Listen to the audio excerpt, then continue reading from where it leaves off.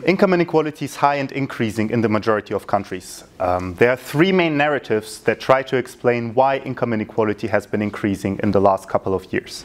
The first narrative is about technological change. It's the idea that robots are replacing humans and therefore income inequality has been increasing.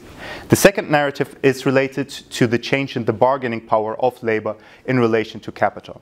I'm talking now specifically about the decline in the wage share, and our research shows that the decline in the wage share is strongly related to a deterioration in bargaining institutions, among them a decline in union density in the majority of countries, a reduction in social welfare expenditure, minimum wage that haven't not been keeping up with the development of average wages in different countries. And these processes have led to an erosion of the bargaining power of labor and therefore to an increase in income inequality, a reduction in the wage share.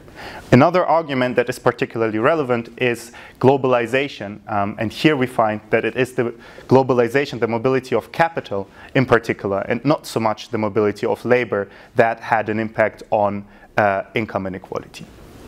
Unions and collective bargaining play a massive role to uphold the bargaining power of labor. Unions can also be used to regulate negative effects of migration. If union density is strong, if unions are strong, migrants cannot push down the wages in the market, and this would be a way to recuperate what has been lost in the recent years in terms of the wage share.